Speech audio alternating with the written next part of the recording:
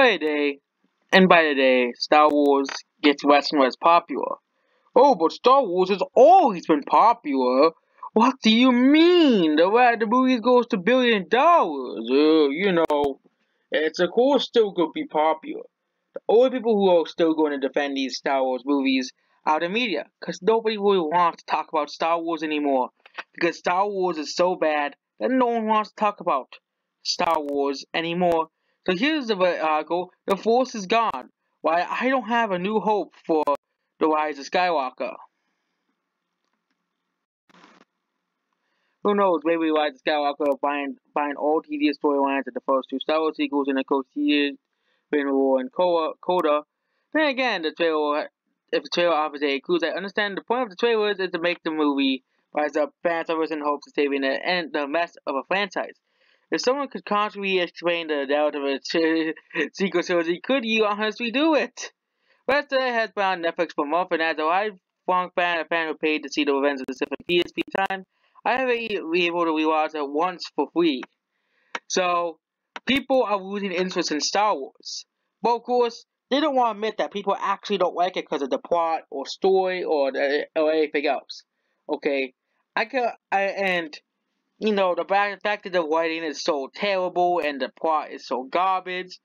No, they're going to call people sexist if you don't like this garbage movie. Okay? If you don't not liking a movie, that gives you an opinion. It does not make you sexist unless that opinion is really bashing on the movie because the main character there's too many women in the movie. And if you just hate movie, if you actually are one, okay? Most people who didn't like The Last Jedi didn't like the movie for the plot, not because the characters were minorities. For that perspective, I'd rather watch entire seasons of an English-speaking show set for $300 million sequel to my childhood movie. It's not only that I don't care about the plot, or I don't care about the characters either. Oh no, this guy's going against the media narrative. If you don't like these terrible movies, you're a racist and sexist. Okay, people should be allowed to have their opinion without being called racist or sexist, unless we could talk about politics. No. Politics is a whole different bird, because there are actual people who believe certain groups should be gone. There's I'm not gonna go into that bag of worms called politics, because not just politics here, there's politics of every country. Okay. Of course, not like 80% of politicians are not. 99% of politicians are not racist or sexist, but there are that 1% who actually have racist views on the world. Instead of the Emperor, we had Snoke. Instead of Vader, we had Kylo. Instead of Luke, we had Rey. Instead of Han, we got Finn and Poe. Instead of Yoda, we got Luke. Instead of R2-D2, we got BB-8, and so on and so on. None of the standards and names that were portrayed by talented actors are nearly as compelling as the originals. Many of whom are portrayed by terrible actors. The future might be forgivable for space opera made any sense. Instead, we're left to watch characters spend the hyperverse while J.J. Abrams performs the verse killings of one original character per movie and Rian Johnson. May they rest in peace. It's just inconceivable how they messes up so badly as 8 year olds I was sad if he didn't watch Star Wars, not yet the New Hope, but our most best cultural experience he had of his childhood. The story, the effects, and all the right years of everything I could imagine. Most of my time was spent conceiving relatives to buy me Star Wars figures. I helped make George Lucas very kept the merchandising rights for him. Film a zillion now. I got these toys of my wife. Till I was around 12, I was owned to one of the kids and Millennium Falcons, and Luke and father real emotions had an impact on this 10-year-old. I've wasted more time reading Star Wars novels than I care to admit.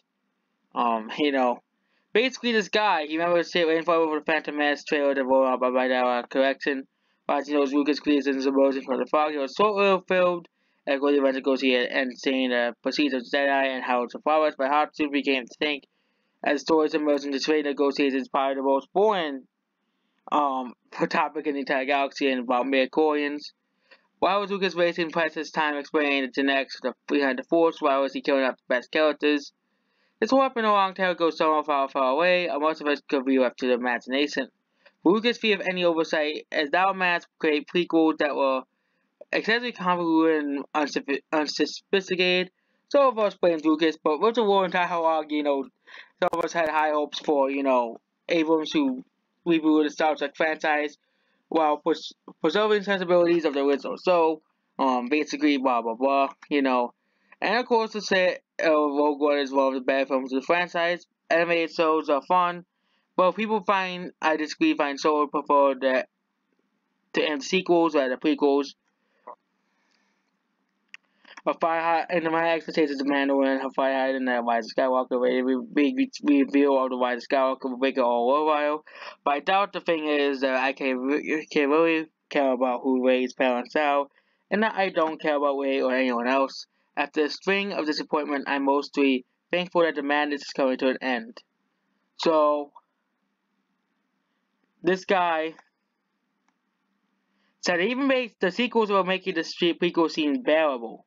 Okay, this is what happens when you make the fans of a franchise angry. Okay, but of course Disney's gonna say it's gonna make records. It's gonna make records because apparently it's outselling Endgame. Of course. Joker's gonna make $1 billion.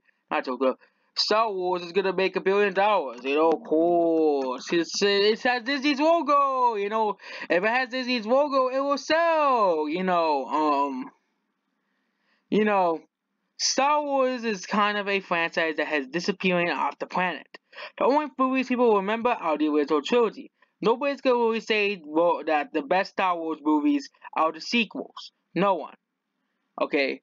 Some people probably say the prequels because of nostalgia, but no one will have nostalgia for The Last Jedi, The Force Awakens, and of course, The Rise of Skywalker. And of course, they're going to tell you every time that, if you don't like this movie, you're racist and this stuff, and it's unreasonable, you don't like Star Wars, you're supposed to like Star Wars, it's popular, but Star Wars is going to soon become a thing of the past because of Disney and them ruining Star Wars. Goodbye.